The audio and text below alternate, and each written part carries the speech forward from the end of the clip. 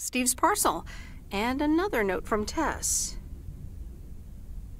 Hey, Em, here are Steve's contracts. I bet you're in the mood for some light reading. And now without sarcasm. Really, I must admit the energy here is contagious. Is Addit actually going to take off? See you soon. Tess. Good morning, Miss Weiss. Good morning, sir. I didn't see you there. The name's Walter Morgan. I'm with the Postal Service. I left you a message on your answering machine earlier this week. Ah, yes, I remember. Miss Weiss, if you could follow me into the office. I would like to ask you a few questions.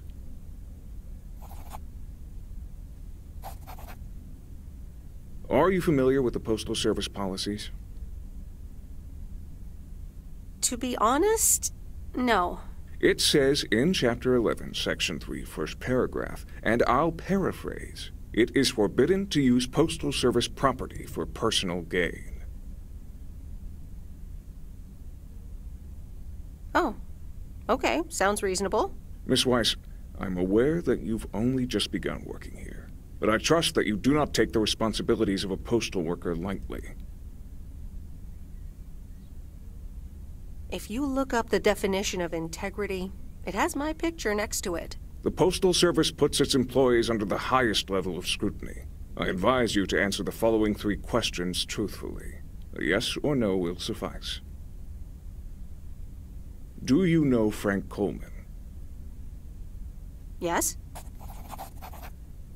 Have you ever given him envelopes or received envelopes from him that weren't postmarked? Yes. Are you aware that Frank Coleman wages bets on baseball games? Yes. That will be all. Thank you for your cooperation. What's going to happen to Frank? I'm sorry, we can't discuss personnel matters. Good luck with the mail today, Miss Weiss.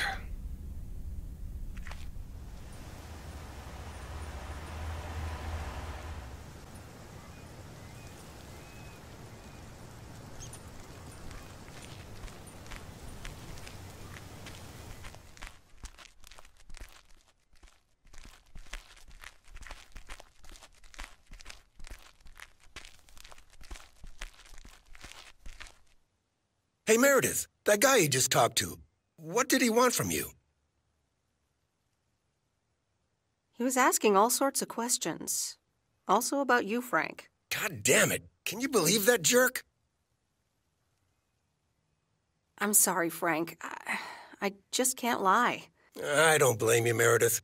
They've got nothing on me anyways. I gotta get back to it, Meredith. Have a great day.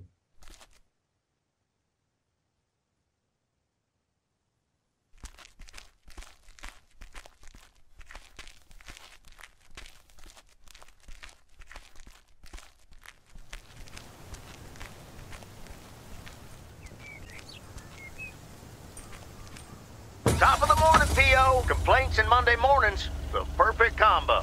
P.O. positive or pet peeve? Take it away, Bert. Morning, JR. I'm afraid it's a pet peeve from me again. People who come camping here outside the season, just bugger off already. Loud and clear, Bert, just like today's weather. We're starting the week sunny, but a few clouds will appear closer to the afternoon. Enjoy your day and the music.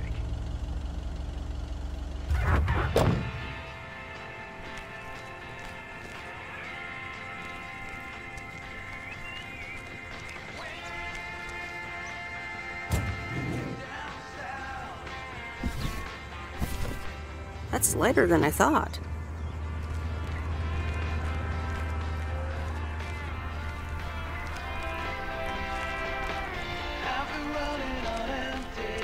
Hey, here's a package for you. Oh, thanks so much, babe. Listen, I owe you an apology. Apology? For what? I was curt. Just plain curt. And there you were, just trying to talk to me. You deserve better.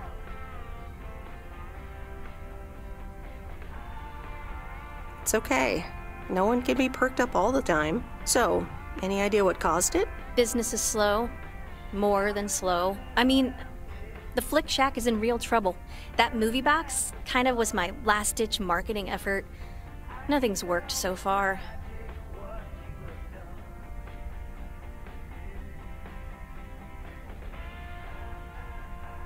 That's awful. What'll you do if the store goes bust? I mean, I don't know. Without the store, there's really not much here for me in P.O. So you just up and leave? I don't know. Maybe. Anyway, enough whining. Let me make up for my stupid behavior and reward you for dealing with my moods, my lady. Reward me? Yep. I've got... ta-da! Coupons! They're one of the few perks this job has. I get to take myself and a +1 to a free movie of my choice at the new cinema in Astoria. Valid tonight only.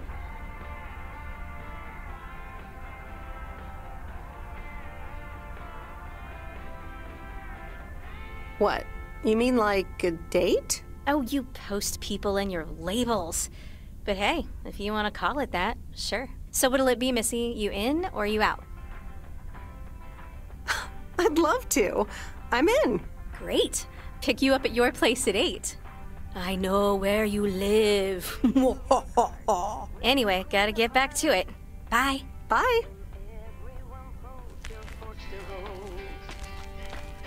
You're placed in your bed, showing no regret. Close your eyes to hide your lies. Roll the dice. You got me tiptoeing around you like you made of glass. Got an invisible fence letting everyone know that you trespass. But you're bound to break down, bound to lose, bound to get knocked right out of your boots when I use my witchcraft. You're playing it cool, bending all the rules, talking way too loud, and you're talking rude. You're playing a game, driving me insane. Your heart is back, and it's a fact, no turning back. You got me tiptoeing around you like you made of glass. Got an invincible fence letting everyone know not to trespass. But you're bound to break down, bound to lose, bound to get knocked right out of your boots when I use my witchcraft. When I use my witchcraft. Come on.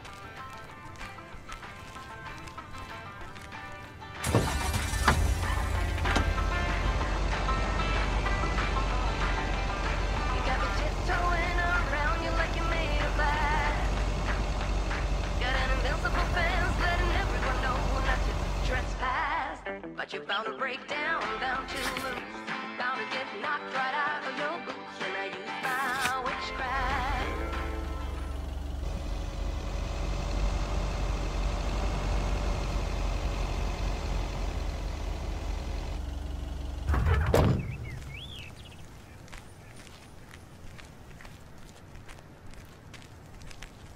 Here's your mail.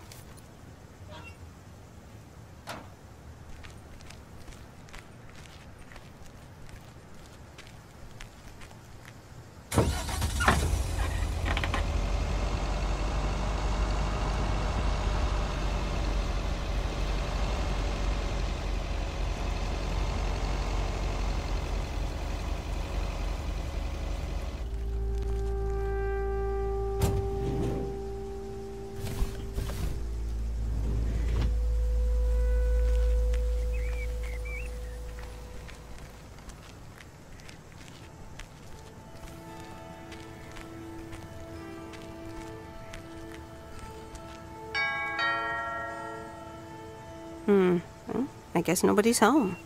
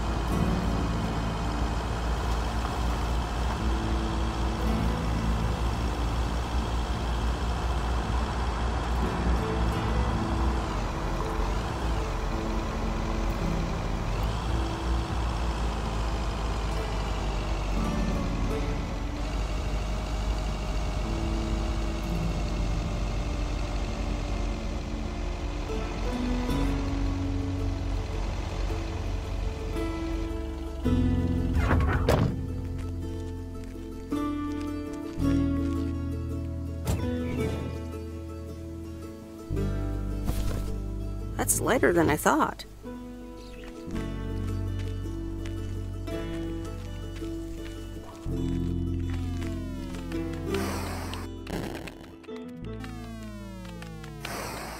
Hello, sir? It's the mail. Excuse me, what's this all about? It's all about the mail. I'd appreciate it if parcels are not just dumped on the counter. I'd appreciate it if you'd act like a human being. You'd understand if you had any idea about what I'm trying to do here. Setting up a computer system to handle all the bookings is quite sophisticated. Are you sure you're not just playing a game? Yeah, I'm sure. Thanks for the mail. Bye.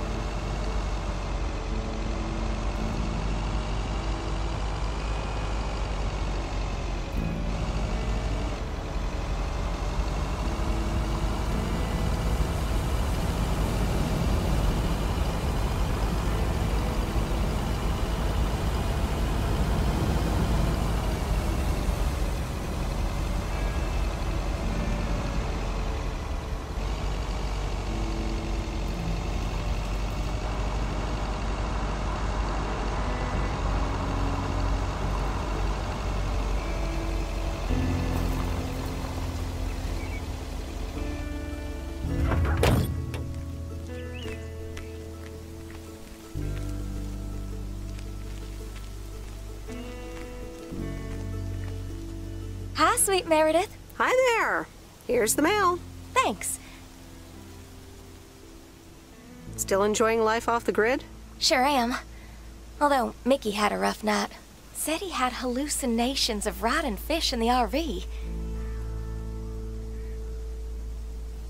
Yikes. Oh, I guess bad trips happen. Well, actually, when I went outside this morning, there was this huge rotting lake trout right below our window. Totally grossed me out. How does something like that end up there? Ew, disgusting. I may have... Oh, hold on. Mickey's got to read this. Mickey! Wake up, honey! Leave me alone. I'm still shit-faced. It's a letter from Damien. Oh, right. Yeah, okay. Give me that. Looks like we won't be here much longer. Oh, really? Where are you going? We're going to Canada. We will be picked up this Thursday, early in the morning. What about the RV? Joan? Are you running your mouth again? I'm sorry, sweet Meredith. Gotta go. Hey, you know what? You should come by Wednesday. Our last night here. We'll build a campfire, have a drink, maybe a puff or two, you know, and talk about the meaning of life, of course. The complete outdoors experience. Oh, cool. Yeah, why not? Joan! Awesome! Gotta run. See you Wednesday after sundown.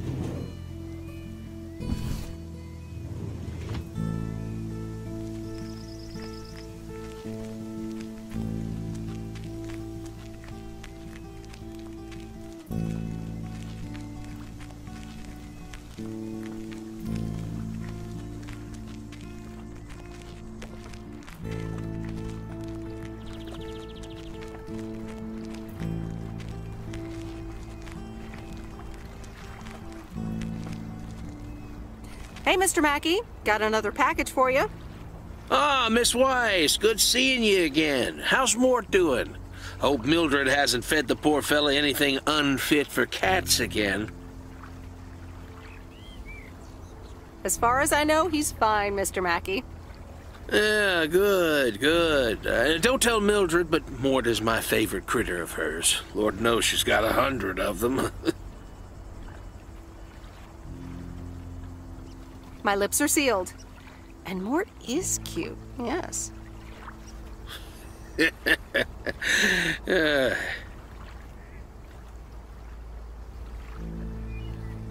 I just wanted to say, it's good seeing you again after all these years, Mr. Mackey. Glad you're in good health. Well, it's good to see you back here as well. I always took you for a free spirit. Looks like you're finally settling down a bit. Don't know about that one. Well, I have to keep going. See you around, Mr. Mackey.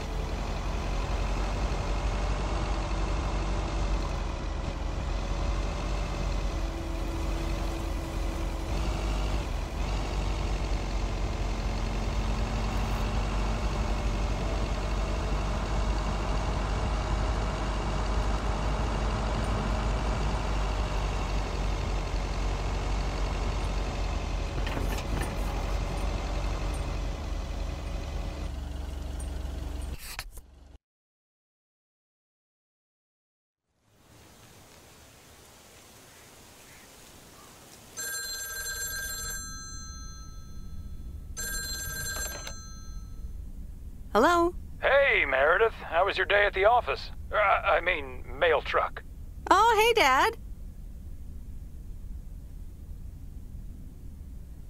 Actually, it did start at the office. I was being interrogated.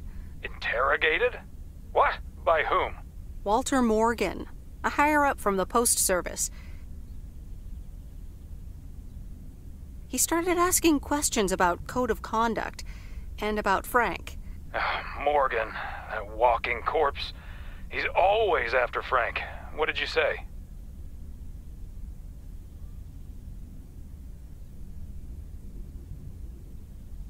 Nothing, basically. That's my girl. They'll never catch Frank anyways. He's always one step ahead of them.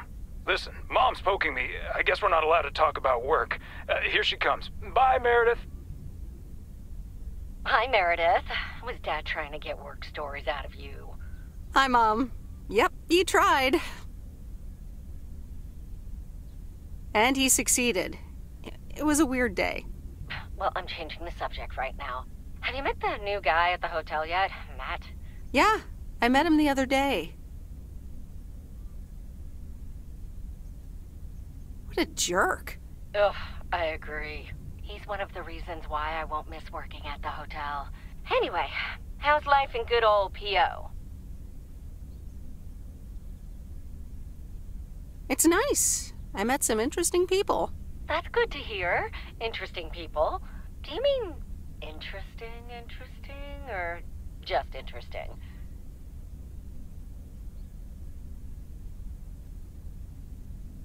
I think you could say interesting. Oh, honey, that's so nice to hear. It's been a while since you've met someone interesting. That's right. And now I'm changing the subject. How are you guys doing over there? Oh, Florida is fantastic. I think I might actually want to live here. The warmth of the sun, it's very easy to get used to. Oh, Dad is telling me to get back. Looks like the bar's open. Wonder what he's ordering this time. I'll get an Alabama Slammer. Alabama what? Alabama Slammers! Cheers!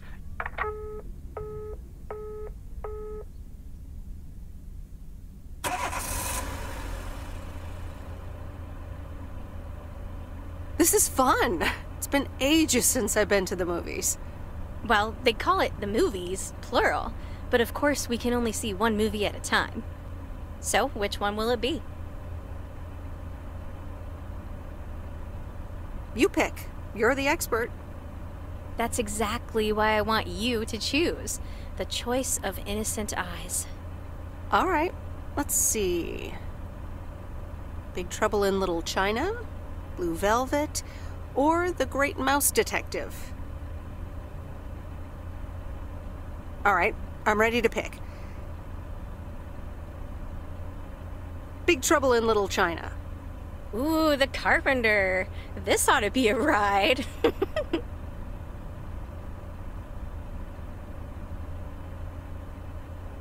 And it's endlessly quotable. Yes, sir. The check is in the mail. You were right about it being a ride. Woo! Yep, that's Carpenter. And the best part is, we don't have to talk about hidden meanings or anything. Oh dear. Does that mean we have to talk about ourselves? Dun dun dun! So anyway, my parents' house is right down this road, as you well know. Right, Missy. Let's go that-a-way.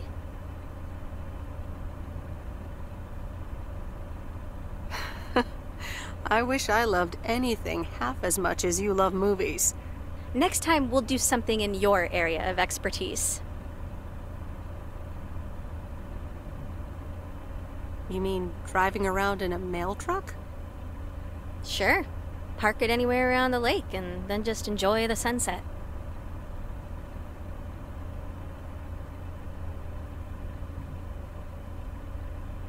I like the sound of next time, by the way. Oops, what a slip of the tongue. So, here we are. Now what? I'm sorry, but I am tired. Aw, you sure? Or we could have a cup of tea at my place. I would like that.